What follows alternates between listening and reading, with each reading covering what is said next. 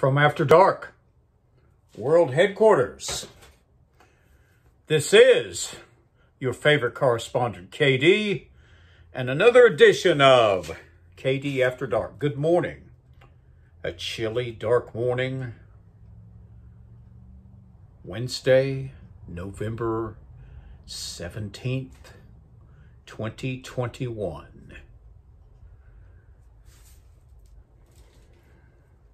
I just have to go back to him again. Pissing in the Snow by the man, Vance Randolph. The name of this one is No Use to Ruin the Blind.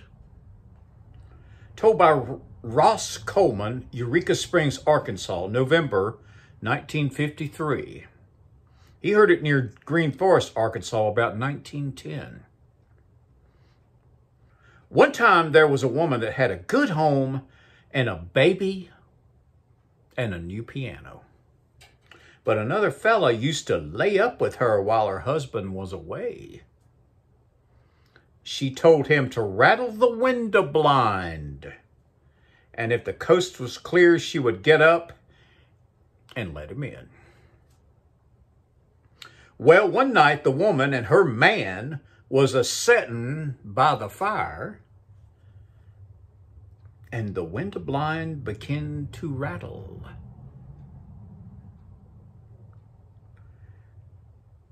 She was afraid he might be suspicious of something because there was no wind blowing.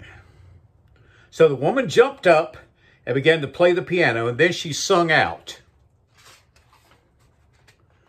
"No use to rattle the blind, no use to rattle the blind. The baby's a-sleepin', its father's a-weepin', no use to rattle the blind."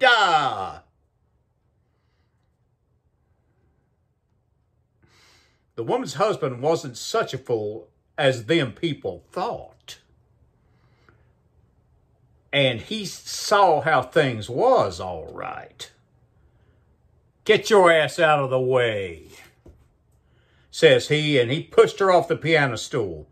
Then he began to pound on the keys like a cyclone's a-comin', and he sang out, "No use to rattle the blind, no use to rattle the blind. The baby's a-suckin', I'll do my own fucking, no use to rattle the blind."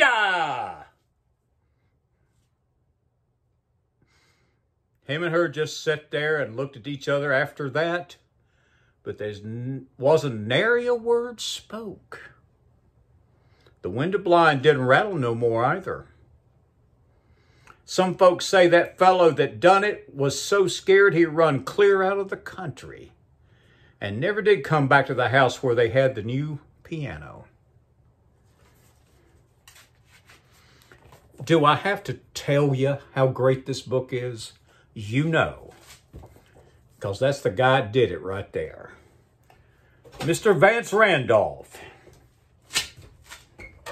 I was doing a little research the other day, and I wanted to read you something that I found. I got to pull it up right fast on my tablet. Okay.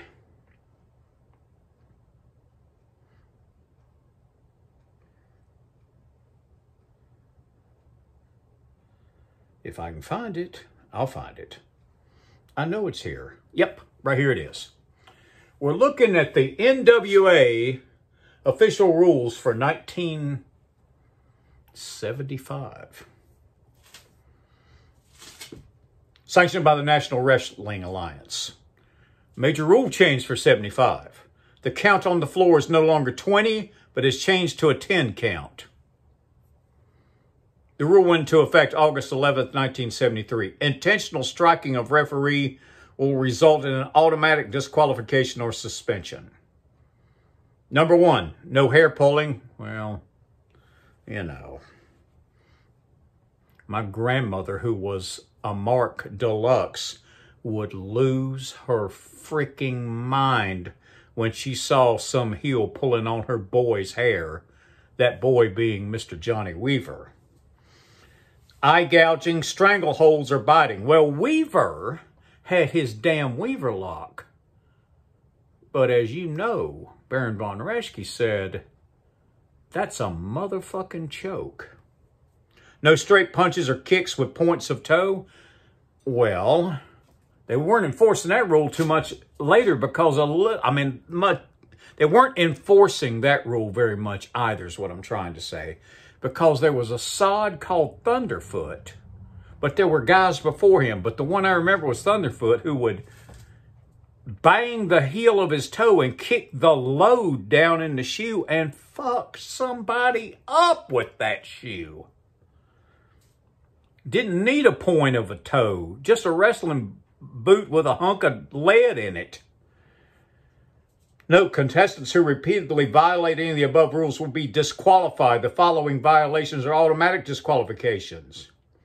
Throw an opponent over the top rope. Karate thrust to the throat. Well, I saw the Japanese wrestlers get suspended several times for that karate chop to the throat. The pile driver hold. Never saw a pile driver on television. That was one of the biggies. No pile driver, but they said every once in a while some sod would pile drive at a house show. Failure to break an illegal hold before a referee's 5 count. Use of any foreign object. Well, they didn't enforce that too much either. Any interference with the duties of a referee. Continuing to abuse a defeated opponent.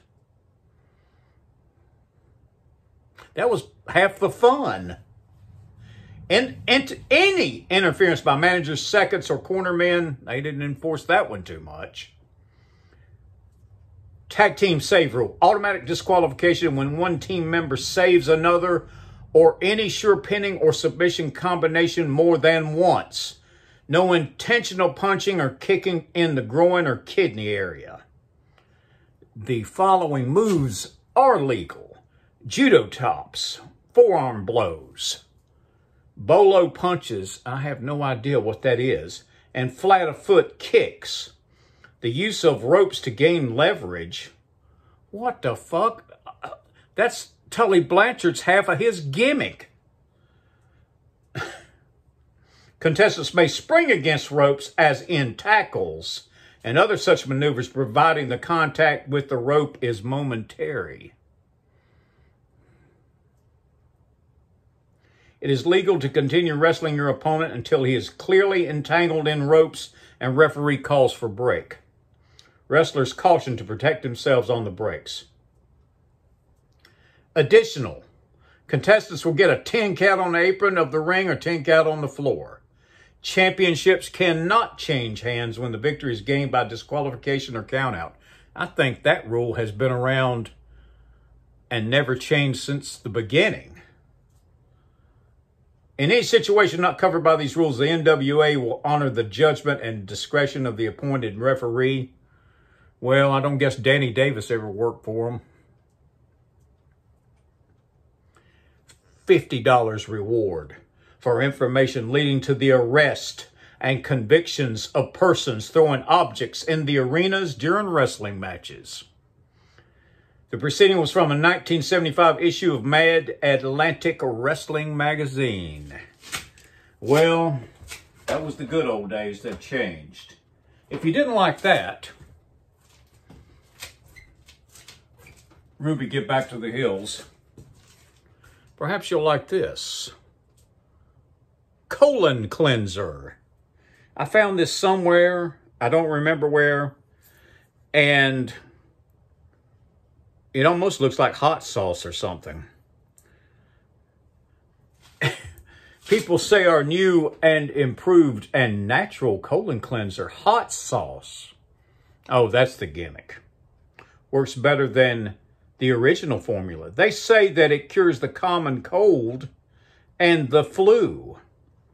An old man said he ate some with his eggs and he remembered the name of his wife.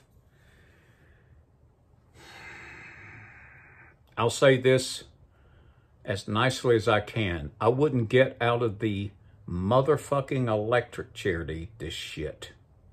But I like keeping the bottle around. If you didn't like that,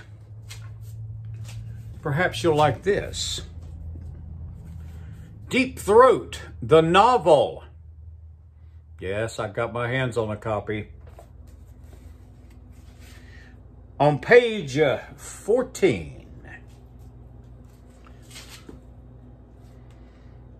she tried to pull her gaze away from the scene, but her attention was drawn to Jose's head. She could feel her own long fingers sliding through his black, greasy hair, as Helen's fingers were doing. She ran her hands down on her thighs, caressing the velvety skin under her dress, ever so lightly. Somewhere deep inside herself, she felt a faint, warming tingle, which she attempted to smother with conversation. I went into one shop, you know, Hester's Beachwear, for some beach towels, and I was so dizzy, I let the woman sell me a bathing suit. I don't even remember what it looks like now. Why don't you try it on, said Helen. I'm sure Jose wouldn't mind. And would you hand me one of my cigarettes, love? Linda reached for her Virginia Slims pack and passed a cigarette to her roommate. Helen lit and blew out the first puff of smoke at the delivery boy's buried head. Do you mind if I smoke while you eat? She asked him. Jose looked up like a puppy who had been interrupted at dinner. No, not at all, he mumbled muffledly. Helen pushed his head down again, throwing her head back as her tongue touched the most sensitive, thrill spot she possessed. Linda watched greedily as her roommate exhibited the signs of passion she had observed so many times before. The closed eyes, the outthrust tongue, the arched body, the secret little glistening smile of a woman well satisfied. Deep Throat. And remember, Linda Lovelace is Deep Throat, or was in Deep Throat. Last, but certainly not least, I have acquired some of these early 70s great letters books, and I found another one. Letters to the Happy Hooker. And the only thing I can say about this book is I don't believe it.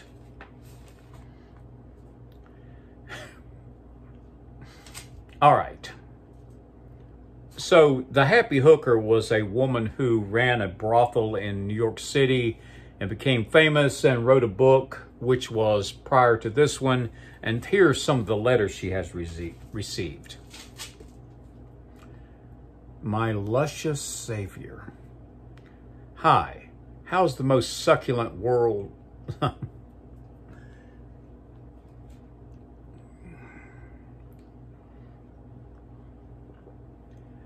Hi, how is the most succulent woman in the world doing? I sincerely hope with all my heart you don't mind me writing you so often. To be quite truthful, I know I have a crush on you and am mad about your body and you, Xavier. If given the chance, I would try to be anything you wanted me to be.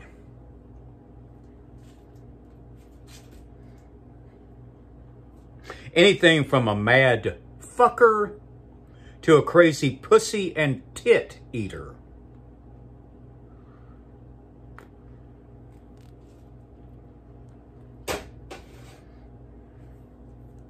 Yes, anything. You can depend on me being your complete slave, and your every wish would be my command. However, I would not be a passive slave, nor would I delight in taking a spoon because I thought it would please you and eating your shit.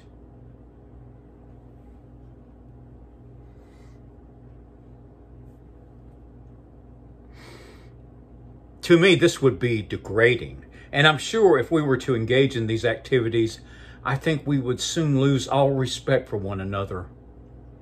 Don't get me wrong. I do enjoy doing some things that some might think are kind of far out. Like I would think it would be really exciting laying in the bathtub with you standing over me with your legs spread and taking turns pissing all over me.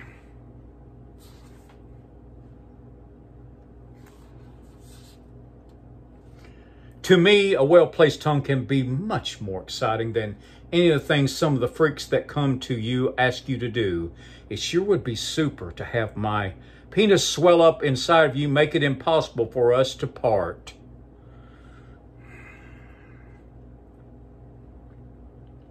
On top of that, if life could be one long orgasm for the both of us, that would be happiness. I know for a fact if my desire to have sex with you could be harnessed, it would be enough power to light a city. Do you think he's laying it on a bit thick here? In my wild, wonderful dreams, I always see us together. Naked. Me running my tongue and hands gently along the inside of your long, shapely leg. Staring at your foot. Endlessly at that fascinating, sensitive bridge of skin that connects your vagina, that's the hillbilly thing, your vagina with your anus. Also, darling, I sometimes see myself standing directly behind you, kissing the soft cheeks of your bottom and running my tongue along the length of your crack of your buttocks, with my organ erect and against your rump, and one hand on each of your perfect tits as you bending over so as to better accommodate the entry of my penis into your anus as I enter. Ever so slowly, and my cock gets accustomed to the depths of your rectum. Your hips begin to go in a spasmodic motion as you begin to quiver and moan, and softly the moans of pleasure and delight. I ejaculate, filling your soft, warm ass with my hot, sticky semen. Have to be running, you beautiful cunt, you. A true romantic here. Be good, ha ha, and don't do anything I wouldn't do. Think of me when you climax and have an orgasm. Right, as I am hard and waiting. With all my love, name withheld, Council Bluffs, Iowa.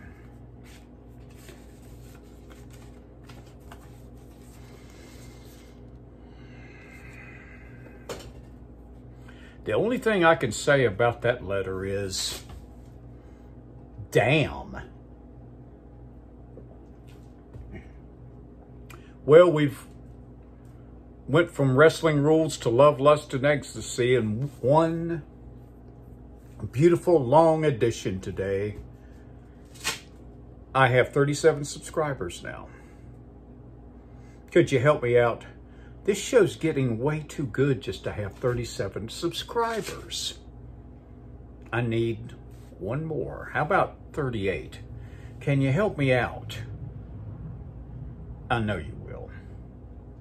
So, for Mr. and Miss America, all ships at sea and all sods everywhere, this is your favorite correspondent, KD, reminding you, get shit done. Remember, discipline equals freedom. Remember that it's always good to be nice until it's time not to be nice. Be kind to animals. get shit done. Never complain and never explain. All that and more will be coming along in the next great morning report from your favorite correspondent. So I say, get your ass out of bed. You don't have to leap or fly out of bed. Crawl out of bed if you have to. Get a cup of coffee. And get shit done. So as we wander the earth getting into adventures, I hope to see you all very soon. Have a great day, everyone.